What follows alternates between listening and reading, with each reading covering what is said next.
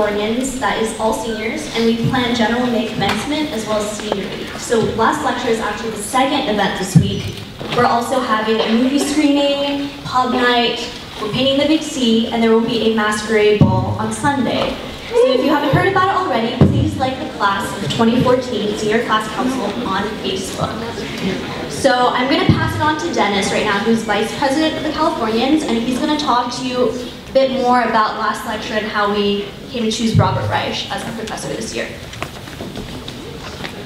So first things first, I want to take a picture of a full capacity house for Robert Reich. So if everyone just wants to throw up a pose. All right, thank you.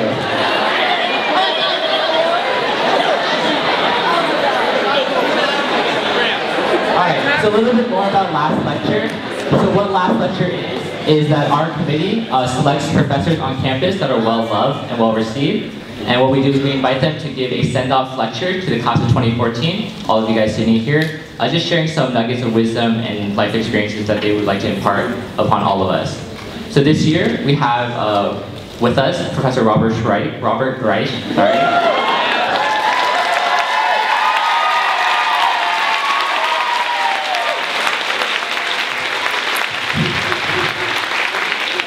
he's currently here as a professor of public policy. Many of you guys know him from his wealth and poverty class. He was also former Secretary of Labor for President Bill Clinton. So without further ado, please welcome Robert Reich.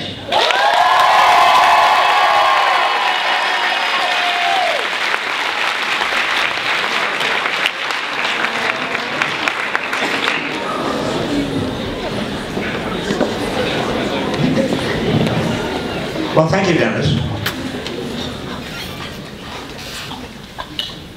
You guys are graduating. Well, I have a lot to say, and a lot of advice to give, and a lot of just a lot of content. But this, let me just say, there's a little bit of bait and switch operating here, because this is not my last lecture, and for most of you, this is not even your last lecture. So why are we calling it the last lecture? This is a lecture, but it's not even a lecture. I mean, I am going to say things here that I doubt that I would say in the classroom. But this is not a classroom, right? So I'm free to say whatever I want to say. Don't misunderstand me. I am free to say what I want to say in the classroom, but I have certain constraints that I impose on myself. And those constraints that I impose on myself are that I don't want to, in any way, sway somebody's views simply because they happen to be my views, either for or against my views. But here, I mean, it's almost the last lecture. And it's not even a classroom. So I can open up, right? All right. Let me say, here's what I was planning to do. I want to talk a little bit about jobs.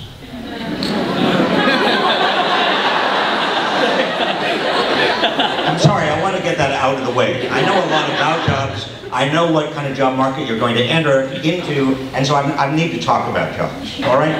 For a while, it won't be painful. It'll be just, you know, I'll just talk about them. And then I want to go on and talk a little bit about leadership and courage in terms of the kinds of larger questions that are going to be facing our society and the world, and what you hopefully are going to do about all of this. Okay? And then I might say anything else. I don't know. It's hard to tell. And then, I don't plan to talk for more than maybe 35 or 40 minutes. I don't want to. But I would like to have an opportunity to answer any questions you have. Is that all right with you? Okay. So well, right now it's 7:30, and we will finish all of it by 8:30. Is that our social contract? All right? Okay? Everybody on board? Okay, first of all, on jobs. I don't know how many of you are going directly into the job market, and how many of you are going on to graduate school or professional school, or how many of you, I don't know what your plans are, and I can only imagine. I just want to warn, the good news is that the job market is not nearly as bad as it was last year or the year before. It's getting better. The other piece of good news is you are going to be a graduate of one of the best universities in the world. If not the best, in fact, the best public university in the world. You will... No, I'm not saying that to pander, I mean it. But so you are, the good news is it's a better job market, and you have extraordinary credentials. Even if you don't deserve them, you have them.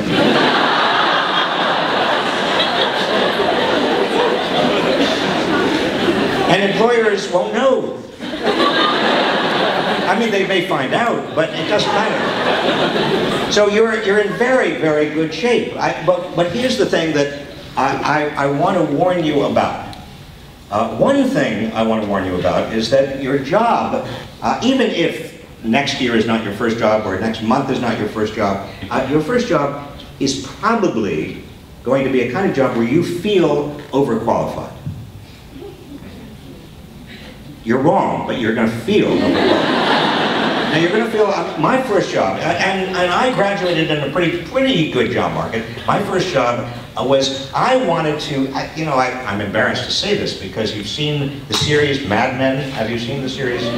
Well, I got a job on Madison Avenue in New York in a little tiny advertising agency. Not that I really wanted to stay there. I was not going to stay there, but I just wanted some experience. And I was interested in issues of advertising and marketing and sales. And I wanted to understand the economy from the inside, rather than just study it from outside. And I thought, what better place to understand the economy from the inside than a little advertising agency? I mean, that's sort of the heart of the American economy, in a way. And I got a job, but I discovered that the job was a gopher job. You know what a gopher job is? Go for this, go for that, go for coffee, go for... So I was not getting very much experience. But even worse, the job after 2 months of this, I was in charge of the boss's German Shepherd. Now this is a big dog.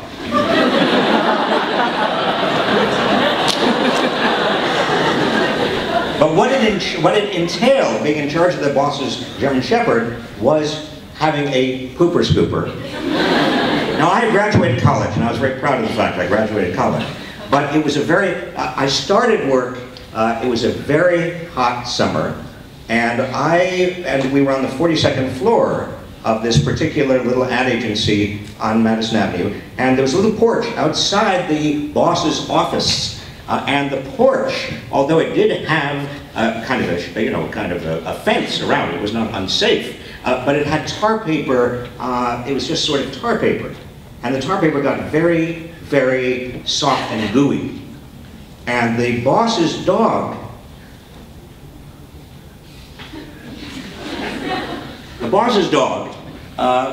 did his business outside on the tar paper, and my job was in about 95-degree heat with this soft, gooey tar paper trying to scrape. Well, I don't need to get into details. I just want to tell you that I felt personally overqualified.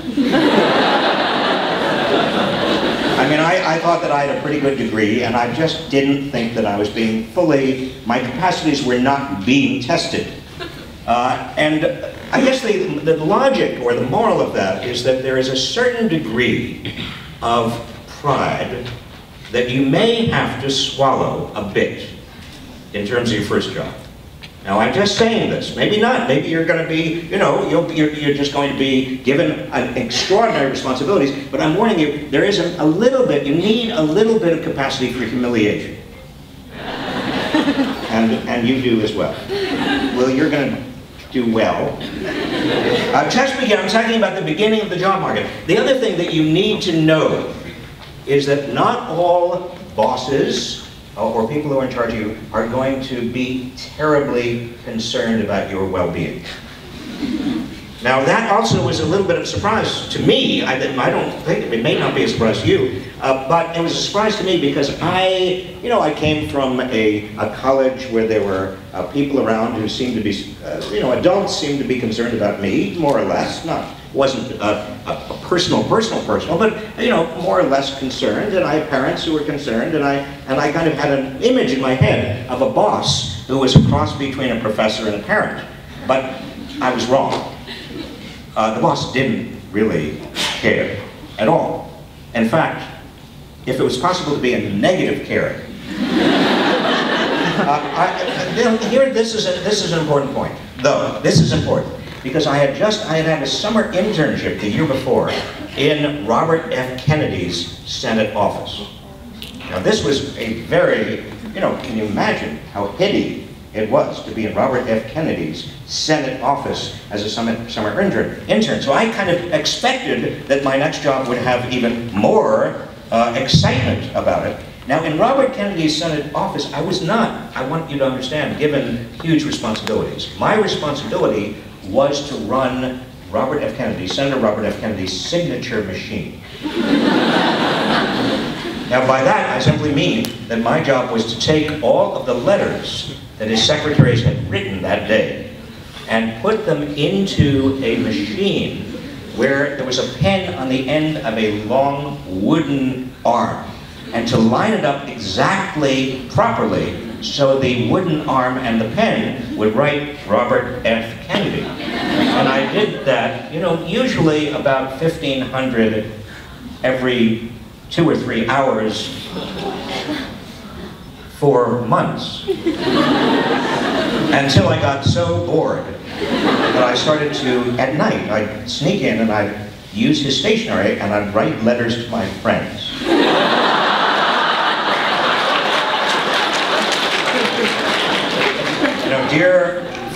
On his stationery, dear Mr. Dworkin, congratulations on having the largest nose in New York State. Robert F. Kennedy.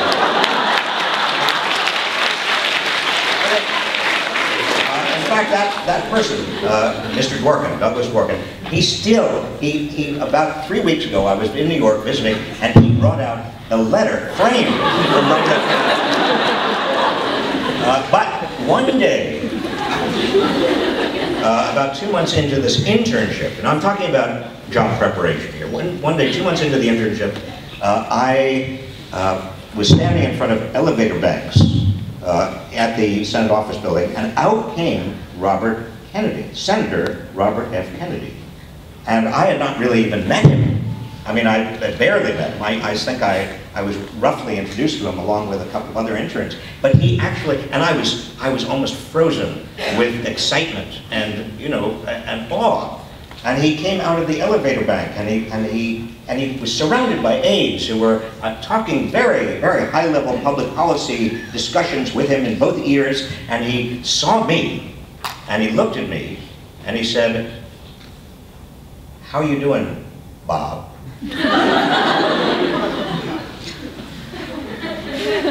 Bob.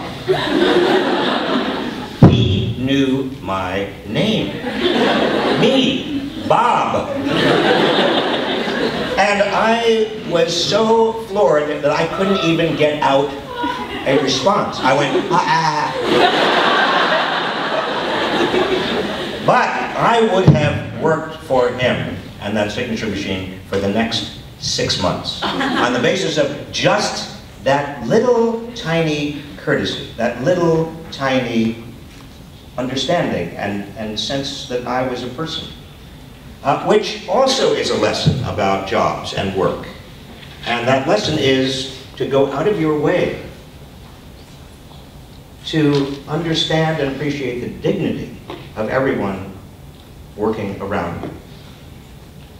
Because I think too often in the workplace, whether it's a not-for-profit or a for-profit or a government, we don't appreciate and respect the dignity of the people around us. The other thing that I want to suggest to you is that you never know about luck. There's always a quality of luck. We tend to think that our jobs and our careers have a lot to do with merit, and we tend to downplay how much they have to do with luck. I was an undergraduate, by the way, when I went out on a, like, I guess you must call it a date, with an undergraduate from another college named Hillary Rodham. Now, she subsequently went on to become President of the United States in 2016.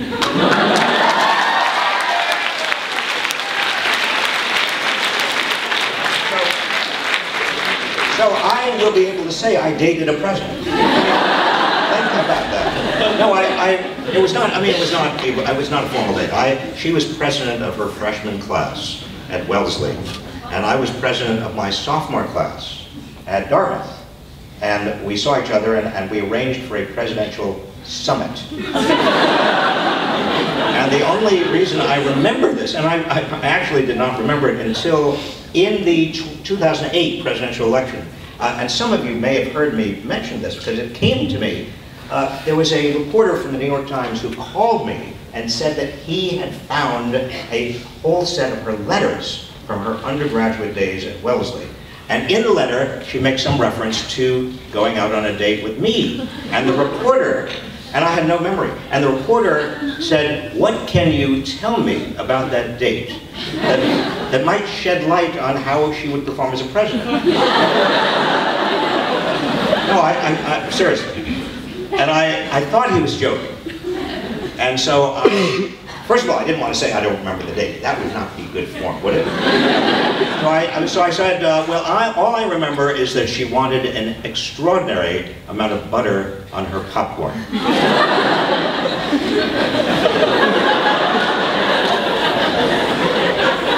And then there was silence.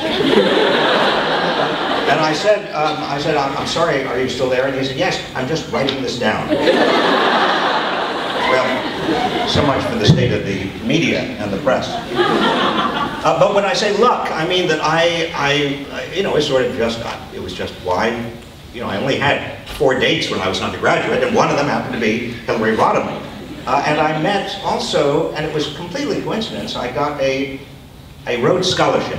That, by the way, was pure, unadulterated luck. Luck, because you're supposed to be an athlete to be a Rhodes Scholar. And I was anything but an athlete. And so I had no chance at all, but I got it, and then we went over to England on a boat. In those days, we went on a boat, and there were planes. I must look to you to be very, very old. I'm not that old. I really am not. Spiritually, I'm very young. I look old, but I'm not old. But in those days, there were planes, and but we didn't take a plane. The tradition was to take a boat. So we all took a boat together. And I got very seasick, and there was a knock on my door about halfway across the Atlantic. I thought I was going to die of seasickness. And there, I opened the door, and there was a tall, gangly Southerner from Arkansas. And he said, he had chicken soup in one hand, and he had crackers in the other. He said, "Hi, I hear you haven't been feeling well. My name is Bill Clinton." And well, yes, you say, it was nice of him at that particular moment. At that particular moment, I looked at the chicken soup, and my first impulse, now again, my first impulse was to vomit. And then I thought, I will have to control this because he's really being very sweet. But I did not let him in. But here's the point. We became friends, and then when we went to law school, the first day of law school, this girl, Hillary Rodham, who I had dated in a way, came up to me and she said, "Bob, how are you?" And I said, "Hillary, I'm just great. Listen, I want you to meet my friend who was sitting next to me, Bill. Bill, this is Hillary. Bill, Hillary, this is Bill."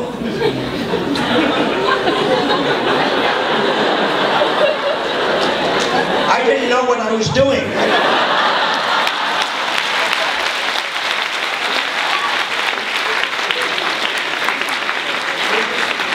Understand my point about how all of this is, I mean, it really is not in your control. And I could go on, but I just want you to know that these lessons about humility and also the dignity of work and also luck are very profound. I mean, they sound not profound. In fact, even as I say them, they sound very superficial, but they are actually true. The other thing that's true, and I saved it for last, is you are going to fail. You think that's funny? No, you're going to fail. You're going to fail big. The issue is not succeeding or failing. I kept on failing. I mean, you know when you're fired, that very few people actually come and say you're fired. The usual, at least in professional jobs, what they say is, are you sure you're happy here? Or, do you think that this is the right job for you? Or something like that. Anyway, at that particular time, I was working for Robert Bork. I don't know how many of you remember Robert Bork. Maybe he was before your time. He was Solicitor General of the United States. He was subsequently nominated to be a Supreme Court Justice. He didn't make it. He's no longer with us, conservative Republican. And I took the job with Bork because he offered it to me, and it was Assistant to the Solicitor General, overwhelmed with the title, Assistant to the Solicitor General. And I was so overwhelmed with a kind of, what looked like and sounded like a very important job, that I took it without really examining whether I would like it. And I didn't like it. And we, Robert Bork and I, we disagreed on a lot. I mean, like the first, second, fourth, fifth, and eighth amendments to the Constitution, for example. And so I did very badly, and his deputy came to my office one day and said, are you enjoying what you're doing? Do you think you'd like to do something else? And I, in a very sophisticated way, I knew that meant you're fired. Now the issue is not failure. You are going to fail. The issue is your resilience in the face of failure. The question is not, are you going to fail or succeed? You have, almost every one of you here, you have succeeded like mad. You jumped through every hoop anybody has ever set in front of you, haven't you?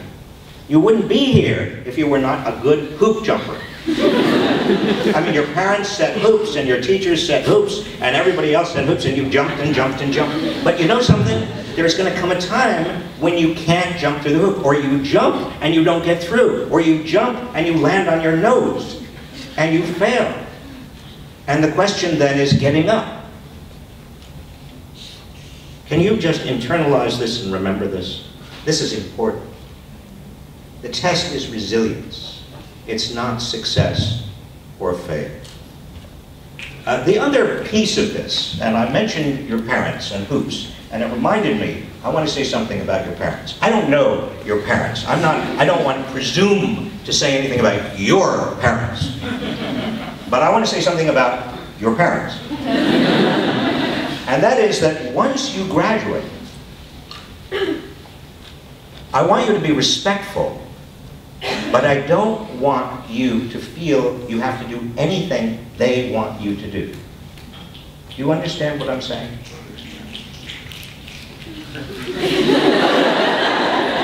Because a lot of the transition, I mean, you see the transition, you all know this, the transition from home to college. College is sort of, in many people's minds, and sort of sociologically, it's a way station between home and the world out there. And some of you are going to find yourselves still dependent on your parents. It's going to be pretty humiliating, but you are. I mean, the job market is not that great. Some of you have student debt. Some of you are going to have to live at home. Oh my God, can you imagine that humiliation? You will. And but here's the thing. Your parents no longer, if they are even now, no longer, their opinions you want to listen to, but they can no longer control your life. You have to make up your own mind. Now, I say that as if that's a simple proposition. It's not. Particularly for good kids who always jump through the right hoops. And you would not be here unless you were not a good kid. You didn't act out as a teenager. Oh yes, you did a little bit. But you wouldn't have got into Berkeley and you would not have succeeded if you were an acting out person. You are a good person. You try to be good. You try to do what other people want you to do. That's innate in your nature. And now, you've got to try to do what you want to do. Do you understand the difference? Am I making sense? I'm trying to read your faces. All right. Now here, I want to expand the lens a little bit and talk about the society and the world. And I want to talk a little bit about leadership. Because there are some big things that you're going to have to, not you individually, directly, but I think you are going to indirectly have to contend with. One of the big things, there are three big survival issues in terms of society and the world. Three. I mean, there are many more than three, but three big ones. One has to do with nuclear proliferation and nuclear fissile material falling into the wrong hands. And you're going to have to deal with that. I hope in a positive and constructive way, and I hope we all survive. The second has to do with climate change. And we all are affected by that already. And we all have some degree of responsibility in terms of doing something that reduces the extraordinary cost and burden and environmental injustices. When I say injustices, I mean that climate change is hurting most the people who are the poorest in every society. And it's going to continue to do that unless or until we, and by me, I mean me and you and all of us, take more responsibility. So that's number two. The third has to do with widening inequality of income and wealth and opportunity and power in this society and in most other societies.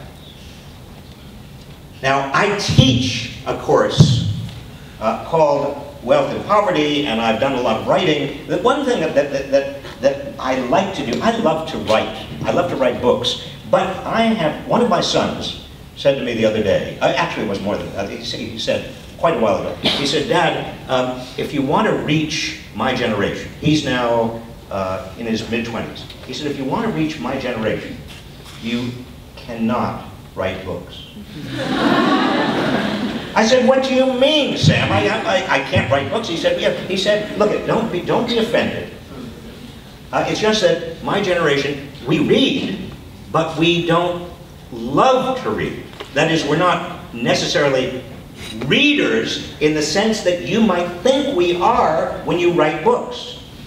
If you really want to reach a lot of us, you might think about video or film or something that actually connects emotionally with the way that a lot of us think and feel.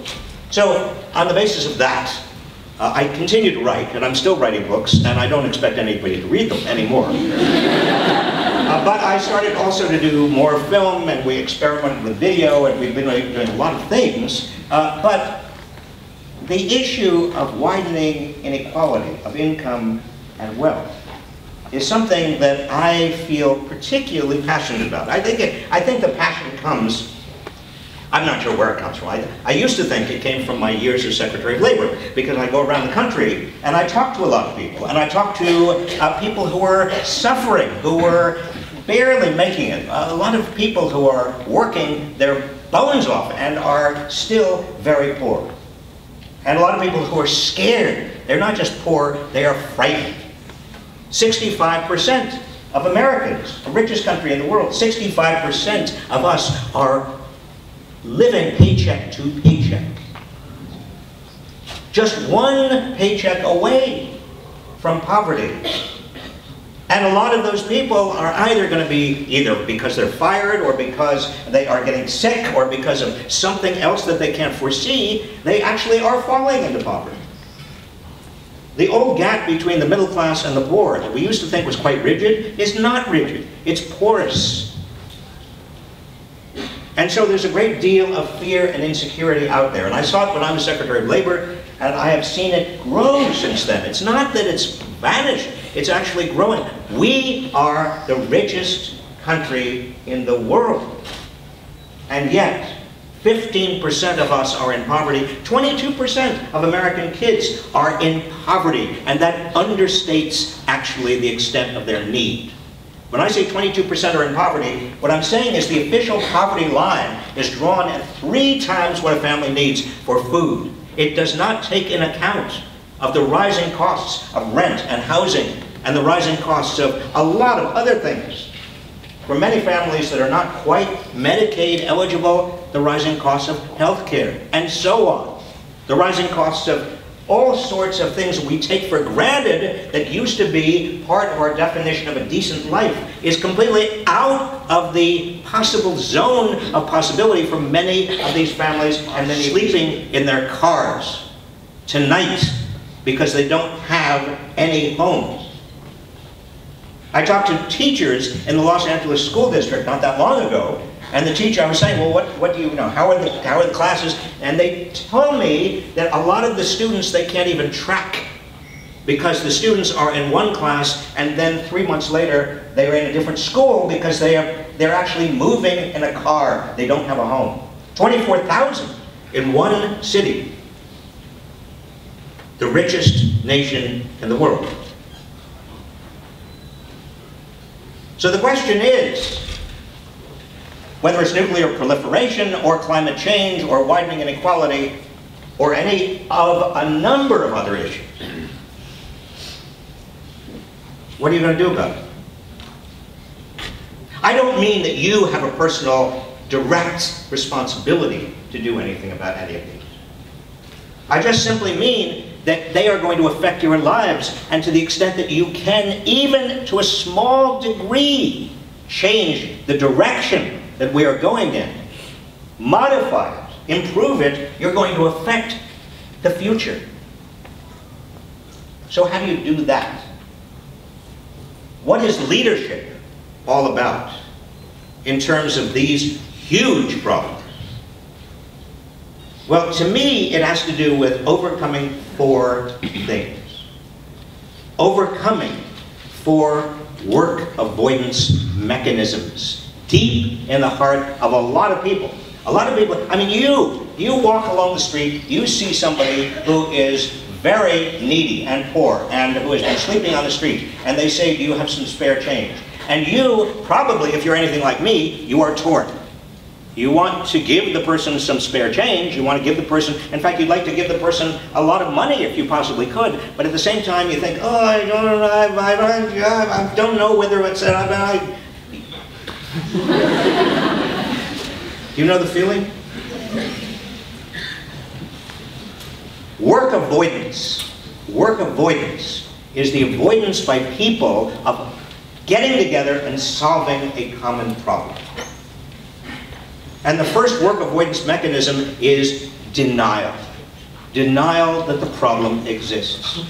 There are people who still want to deny climate change. There are people who still want to deny that there is widening inequality, that there is a lot of poverty. There are people that want to deny that we are living in a dangerous world and that we actually have to work with people around the world. There are people who want to deny the fundamental realities around us. So one of your jobs as a leader, even a mini leader, even a leader in your community or your friends or your circle, is to overcome denial. Help people see the truth. Help people see reality.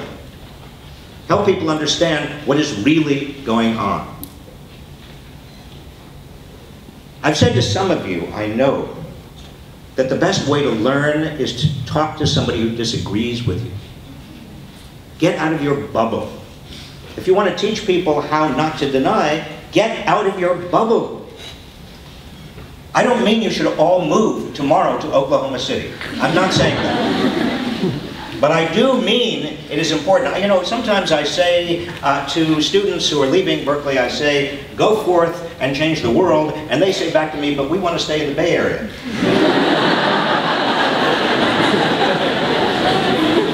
I understand that impulse. And I love the Bay Area, and I've never been as happy as since I moved out here. I came out here in 2006, but the first time I came, I'm going to get to the other three.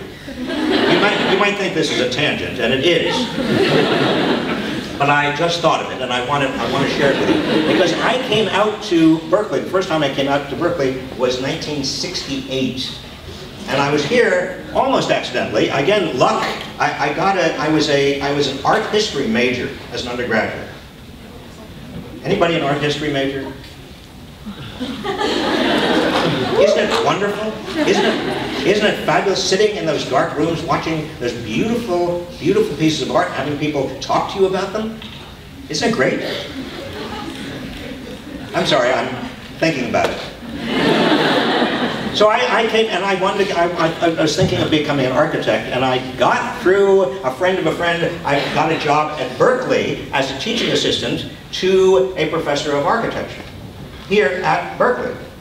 And I came and I drove my old, beat up Beetle, 1968. That's what we drove, beat up Beetles. And I got to University Avenue, and I had heard about Berkeley, and I didn't know what to expect, because I had been living in a monastery in Siberia called Dartmouth College.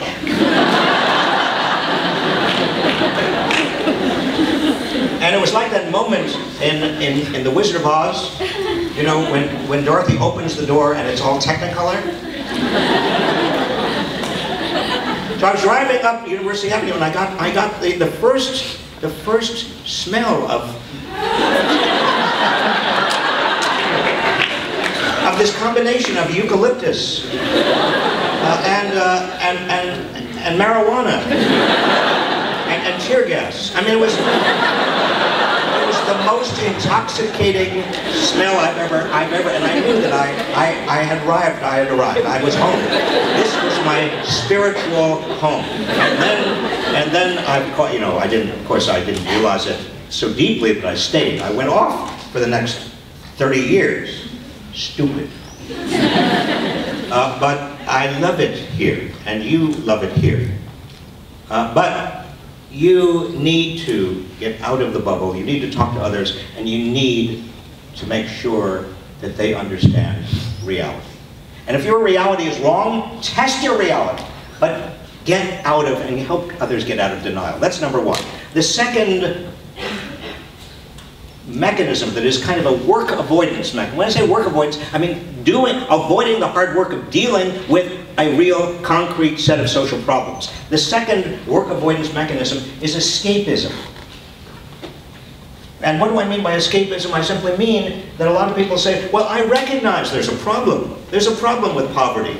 There's a problem with global warming. There's a problem with nuclear proliferation. There's a problem in, there are a lot of problems. But, frankly, I don't have to worry about it because I'm going to be fine, and my children are going to be fine.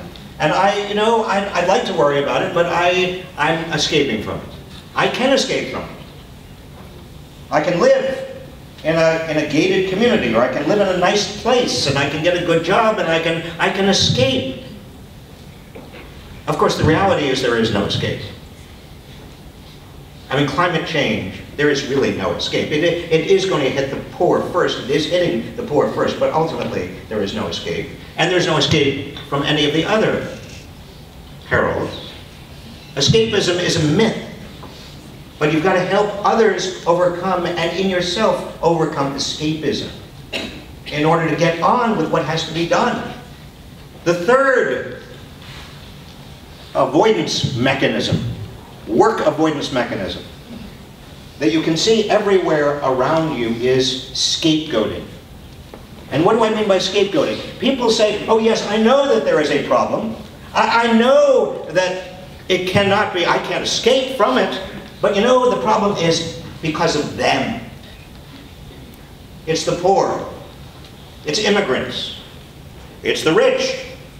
It's government. It's corporations. Whatever. Be suspicious of easy explanations that are really parts of scapegoating, blaming. The politics of blame, the politics of resentment. That's what we are experiencing right now. You know, I was in and out of Washington over the past 30 years. I have never seen so much polarization that is built around the politics of blame. As long as we are in scapegoating modality, nothing is going to be accomplished. Nothing is going to be done. So you've got to help people around you avoid scapegoating. I was on a television show not long ago. I was debating somebody who had been the chief policy advisor to John McCain in the 2008 election.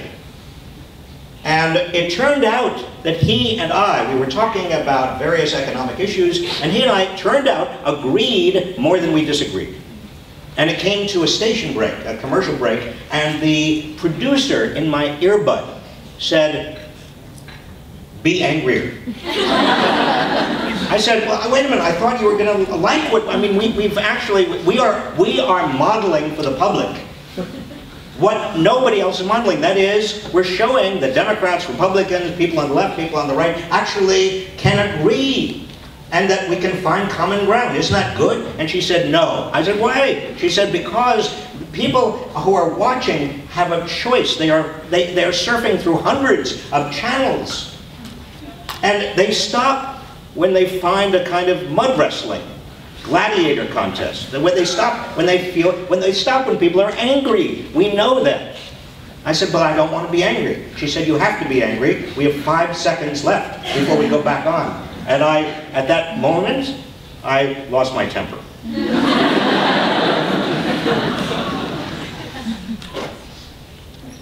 But scapegoating and the politics of blame are what needs to be overcome. They are a work avoidance mechanism. And finally, the most insidious work avoidance mechanism of all, the one that is going to take the hardest work on your part to help yourself and others overcome, is cynicism.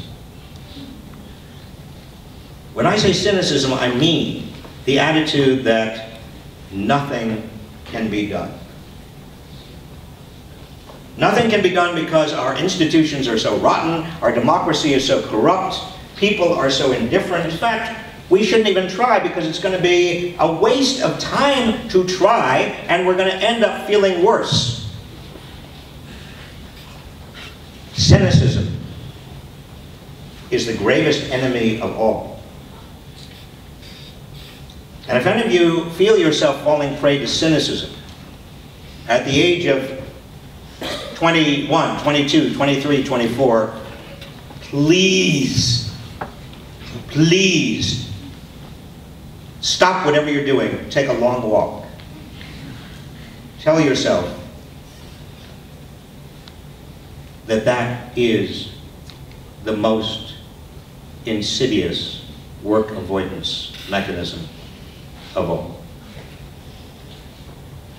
Because if you look through American history, just to take American history, you see time and time again,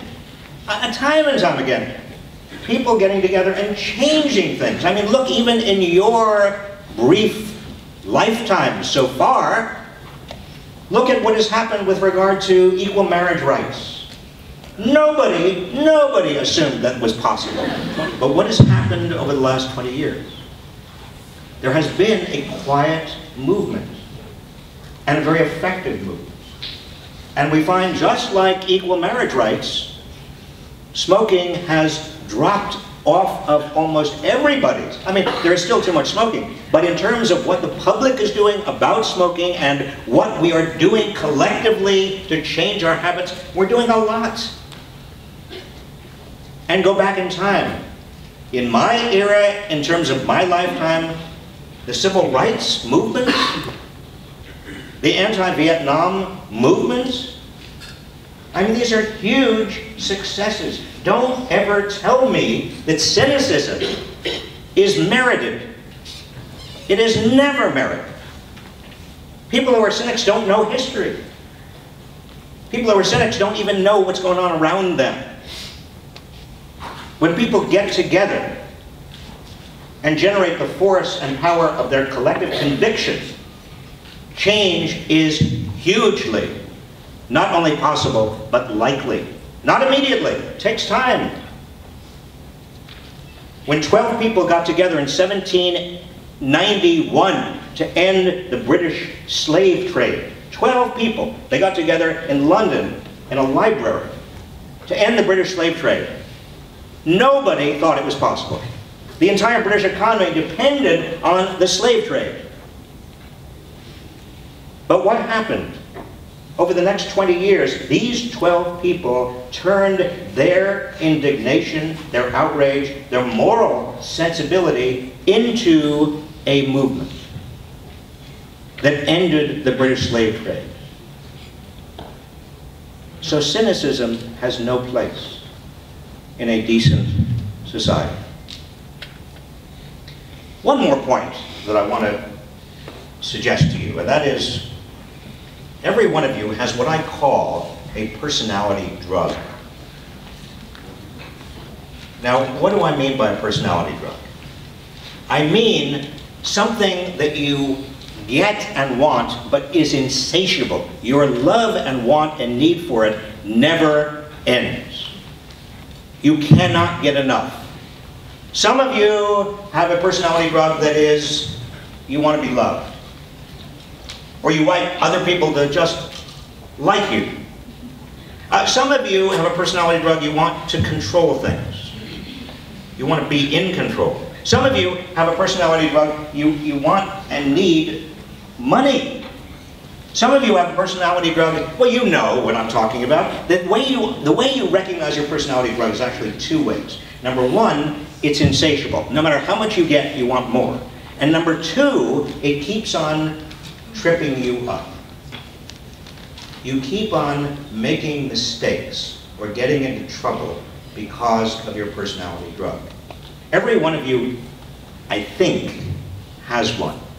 You may not, or maybe more than one. Maybe you have 3. Maybe you have 5, but here's what you can do, and this is why this is connected to leadership and your careers and everything else. Because one option that I do not recommend is spending $100,000 on psychotherapy. It's too expensive. What I do recommend is that you at least develop, if you haven't already, the self-awareness that is required to understand what your personality drug actually is. And then, once you know it,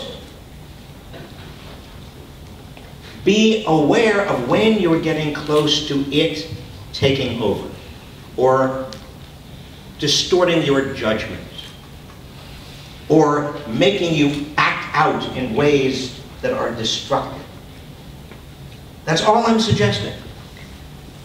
Because if you are going to exercise the kind of leadership that I'm recommending that you exercise, in terms of helping others overcome their work avoidance mechanisms and face common threats, big and small, you've got to be aware of your own capacity.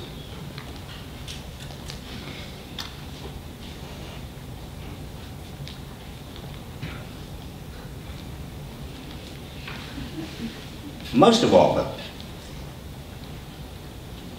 my wish for you is that you find the capacity for real joy in what you do. I don't mean necessarily passion. I don't mean that every day is going to be exciting. There are going to be days when you actually have to scrape dog shit off of our roof. Or the equivalent, the moral equivalent. I simply mean that I want for you what I have had the privilege of having in most of my life, and that is a joyful experience in the work I do. Nothing could be a greater gift for you. Thank you all, and God bless you, and good luck.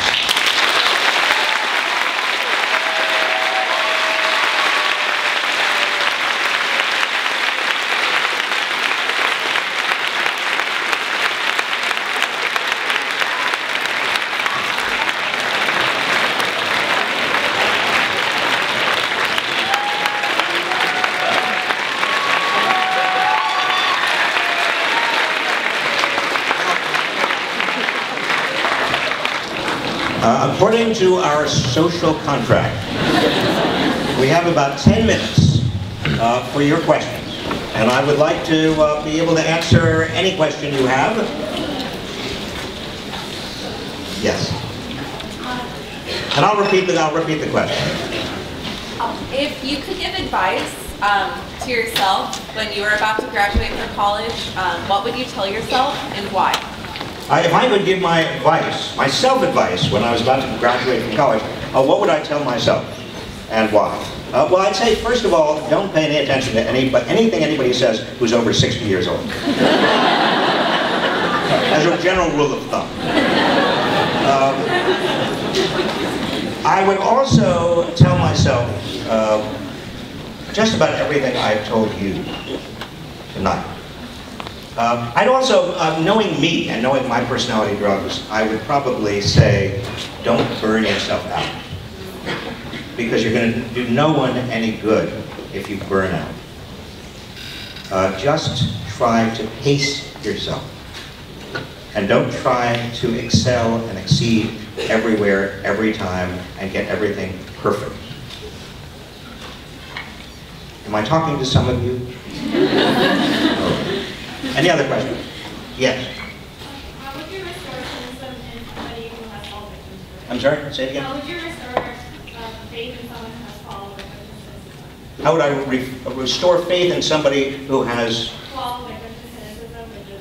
fallen into cynicism? Well, I think that the best way of restoring, as you say, faith, but actually overcoming cynicism, is to show people that there are successes, that there are ways in which, in fact, Martin Luther King, I mean, remember, Martin Luther King is dealing with an enormous number of people who have been beaten down and beaten down and beaten down and beaten down and beaten down. I mean, this is a group of mostly Southern African Americans who have no sense of possibility. They are deeply resigned to where they are. And so how does Martin Luther King ignite a sense of possibility and overcome that deeply ingrained centuries of cynicism and resignation? Well, what he does is he looks for small victories. And he looks for the small victories that give people a sense of efficacy. One of the biggest problems we have in America right now is that so many people feel powerless. They feel like they cannot do anything and be effective. And so leadership in terms of overcoming cynicism is about giving people a sense of agency and efficacy. Even at the smallest degree, you have no idea what that will do.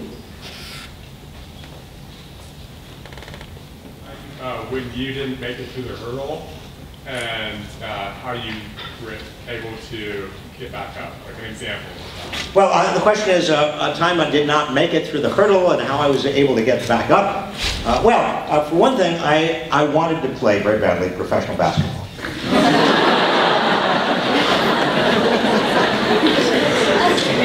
Talking about not making it through the hoop.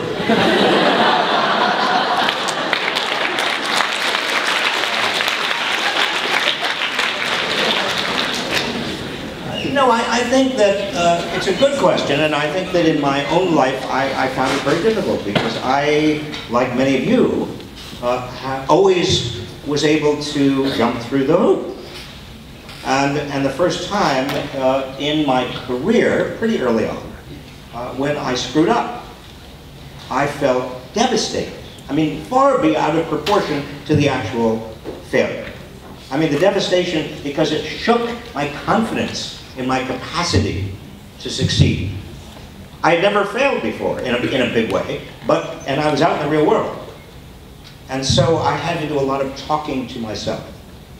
I had to do, and if you have good friends, and at that time I had a circle of friends, but I was in another city, and I left them about, if I had good friends, and I've used good friends, and use your good friends to sound this stuff, to talk this stuff through. Because when you do, they will help you see it's not a gigantic, humongous failure. It is, you screwed up. And maybe you even screwed up to the extent that you lost a job. Sounds pretty awful. But A lot of people lose their jobs.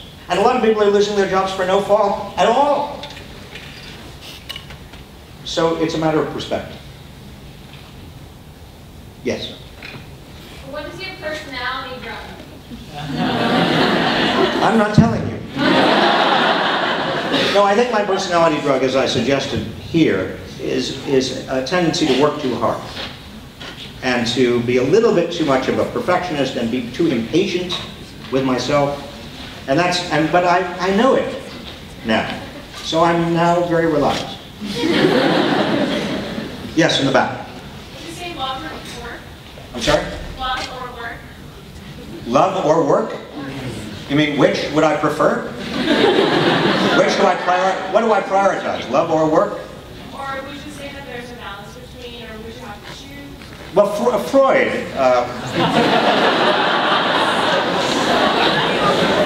No, I mean it. Freud said that those were the two most important things in one's life, and love and work. I think he said it in German, right?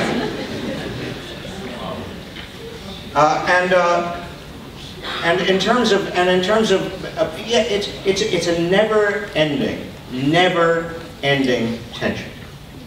Don't think that there is a magic balance. You know, when I was Secretary of Labor, I was working 18 hours a day, every day, and sometimes taking one day off on a weekend, but very often I had to go to the White House for meetings. I had 2 small kids who were preteens. I had a wife who was very tolerant, but she was not seeing anything of me, and I was seeing nothing of my kids. And I was deeply torn, because here is the most important job I knew I would ever have. I was affecting the lives of millions of people. I was working on trying to raise the minimum wage and trying to get the Family and Medical Leave Act enacted and trying to do half a dozen other things with regard to workplace safety. And here I had my family. And how in the world was I going to balance my family against all of that? And finally, at the end of 4.5 years, I knew, even though Bill Clinton wanted me to stay, I knew that if I stayed in that job, I would see nothing of my boys before they graduated high school. And then that would be it. And so I told Bill Clinton that I'm going home. Not because balance was impossible, but because I couldn't get enough of both my family and the job. It was the best job I ever had, but it was the best family I ever had. And so sometimes the balance requires sequencing. Sometimes you've got to take time for the family, and that has got to be, or your love, and that's going to be the first priority. And sometimes it cannot be. Sometimes it's got to go in the other direction. I think one of the biggest, and here let me say something that will be perhaps meaningful to you.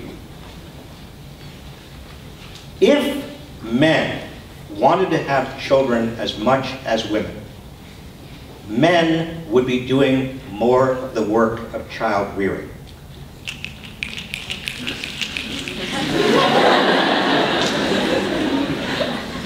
And maybe we will get to that point, and I hope we do. But what I want you all to be aware of, you young women and young men, is that it is very important for men to take, if you possibly can, as much responsibility in bringing up the kids as the women do.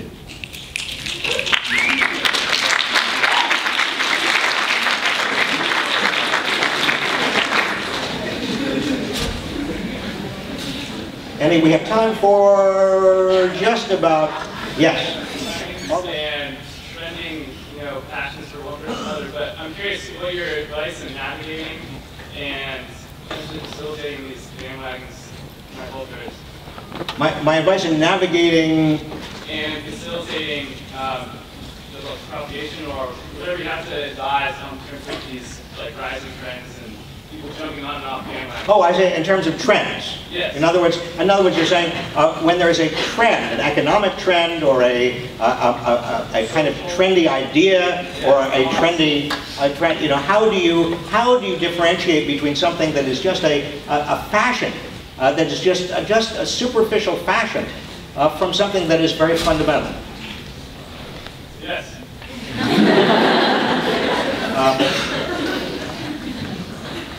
Well, I'd say that the only reasonable test is whether something grips you personally in a very profound way.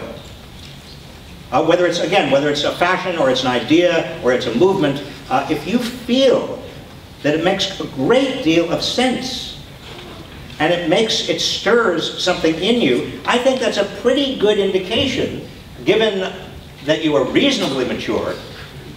Now that's a huge given right there. But I think that's a pretty good indication that it may be not just a passing fad or fashion, but it may be more profound than that. But you're going to make errors. And sometimes you're going to glom onto something that really is just superficial and sudden and passing, and that's okay. That really is okay. One more question. Yes? It sounds like you had a fulfilling life. I'm wondering what your...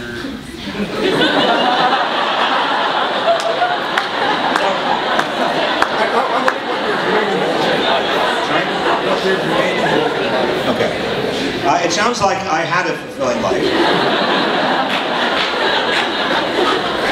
It was great. It really was great. And what are my remaining goals for the next couple of years that I am going to be?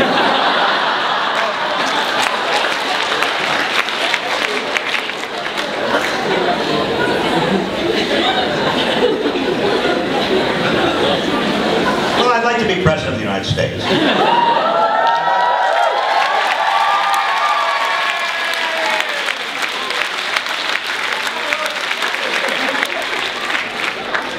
I don't think that I'm going to fulfill that goal.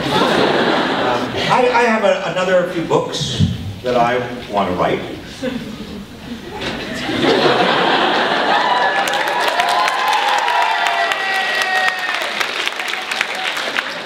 I was thinking it would be nice to. I'd like to take over Steve Colbert's role.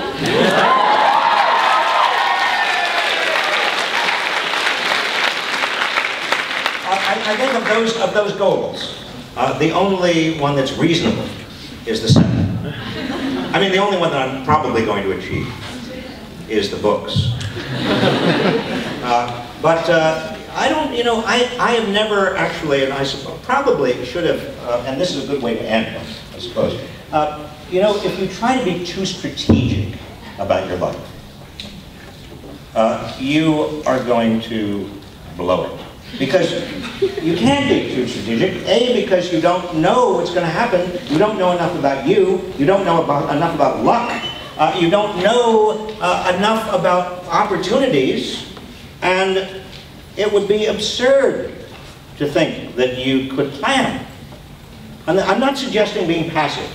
I suggest, be as alert and as aggressive and as opportunistic as you possibly can. But don't for a minute believe that you're going to be able to plan this out. A lot of things are going to happen that you cannot expect. Opportunities are going to come along that you will never imagine. You are going to find things out about yourself and about the world that are going to blow your mind. I hope in positive ways. And so don't overplan. Please.